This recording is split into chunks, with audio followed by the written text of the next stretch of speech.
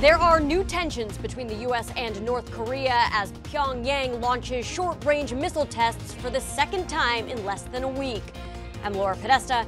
I'll tell you how President Trump is starting to lose faith in Kim Jong-un's willingness to denuclearize. The Missouri River Drug Task Force is working against the tide to curb the drug epidemic across Gallatin County and beyond. I'm Cody Boyer with how that epidemic is growing. Good morning to you. 6:30 on the dot here on your Friday, and welcome to it. Chet Lehman, Missy O'Malley with you here, and Matt Elwell has our gorgeous Mother's Day weekend forecast in just a moment. We're all in a very good mood. Yes, we are. Here's our top story for you now. For the second time in less than a week, North Korea fired off short-range missiles. They are the first launch by the communist nation in more than a year and may be due to a growing frustration over negotiations with the U.S. for sanctions relief. CBS's Laura Podesta has the latest. North Korea says yesterday's launch is nothing more than routine military training. The short-range ballistic missiles lifted off near Pyongyang and splashed down in the Sea of Japan. North Korean state media reported that Kim Jong-un stressed the need to further increase the capability of the defense units to cope with any emergency.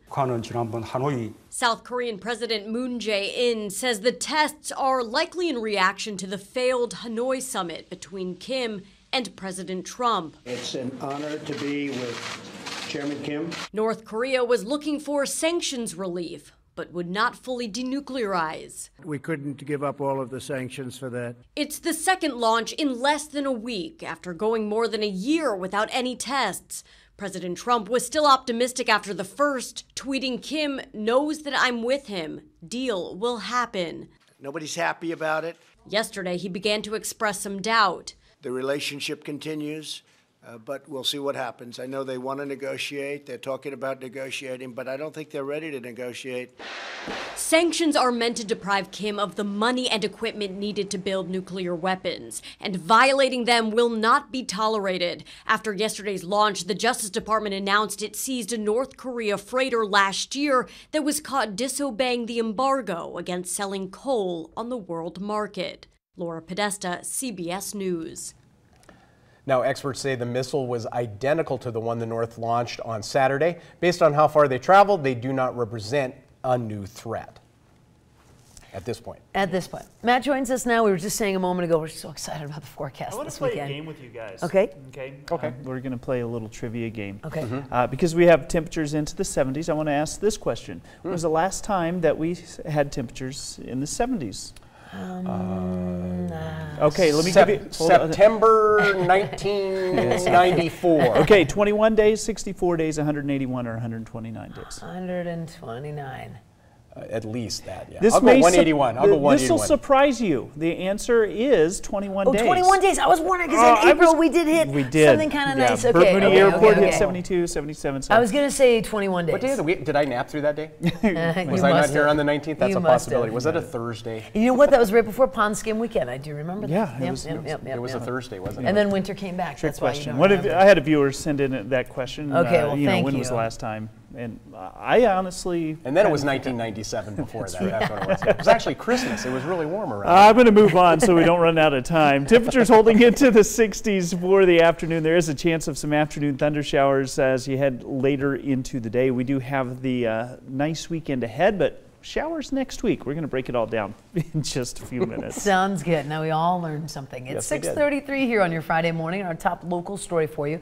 The drug epidemic from meth and heroin to prescription drugs and opioids continues to rise across the country. Yeah, teams like the Missouri River Drug Task Force go undercover to try to stop it. MTN's Cody Boyer yesterday met with task force members and has more details.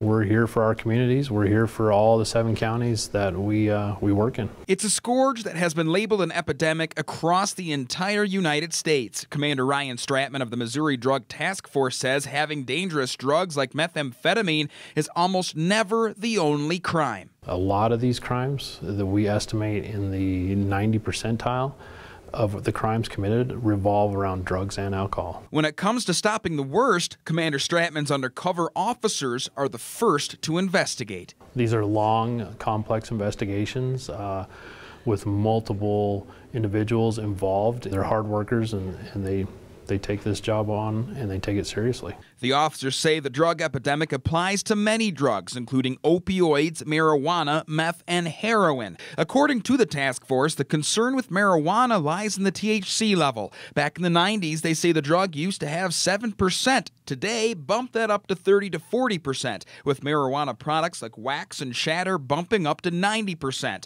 With meth, though, they say the concern is steeper as it has become easier to purchase. The task force says 7 years ago, a gram cost about $180. Looking at today, 3.5 grams could have a street cost of $50 to $80. And while labs are less prevalent, 90 to 95% comes from Mexico. The task force says prescription drugs are also a big problem, and they're easy to get, so boxes like these are very useful. Still, when it comes to the overall drug epidemic, they say meth is the larger issue. Our number one drug that we investigate is methamphetamine.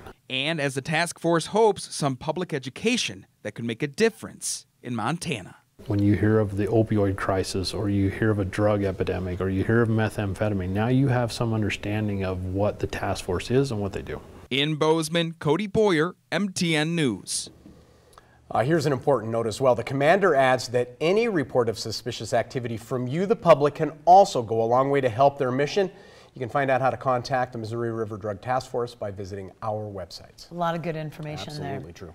Now, officials with the city of Bozeman and Gallatin County have met to discuss problems with the current 911 dispatch center. This comes after Bozeman emergency officials brought up concerns with 911 response times to the county. The county initially responded that it was not interested in meeting with police or Bozeman fire unions to discuss the issue. County Administrator Jim Dorr says the meeting with Bozeman City Manager Andrea Surratt was productive and a start for future conversations and solutions for dispatch issues. It went well. You know, I think the city and the county are trying hard to see each other's perspectives. It's just going to take some ongoing conversations. So, you know, I'll be meeting with her again here soon.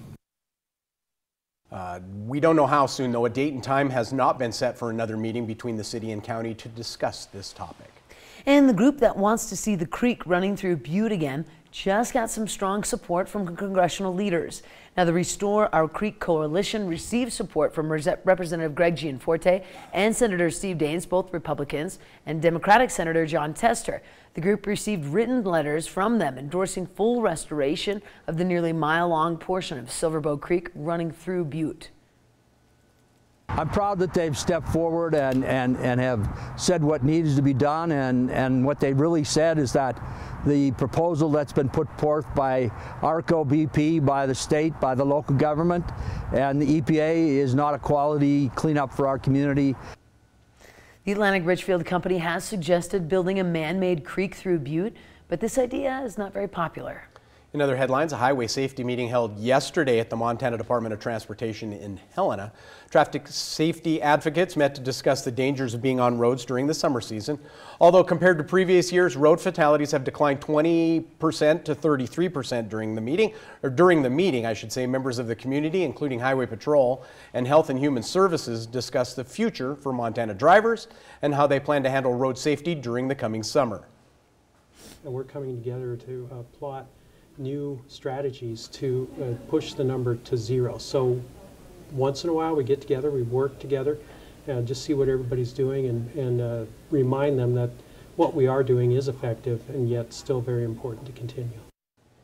And unfortunately, those numbers change very quickly. Since May 6th, there has been a 15% increase with 5 fatal crashes in just 1 week alone. It's crazy. Yep. And state school officials gathered on Thursday afternoon to discuss school bus safety and the benefits of adding seat belts. Main speaker of the presentation was Tom Kahn, who is the transportation manager for the Helena Public School District, the first Montana school district to require seat belts on buses. He says that decision has already saved lives, and showed video of a 2017 crash that he says could have been fatal if those students had not been buckled. He added that the problem with buses isn't that they are unsafe in general, but can be extremely unsafe in the event of a rollover. The age-old problem with buses is this. Anytime a bus turns over, that's when we start having catastrophic injuries in buses. So the problem is, it's not so much that the buses aren't safe, it's when they get in a situation where they're out of their element, and that's Number one is a side impact or a rollover. It's a catastrophic injury for kids on buses. Now, while safety is the main advantage when installing seatbelts into buses, Kahn says it also helps bus drivers with crowd control.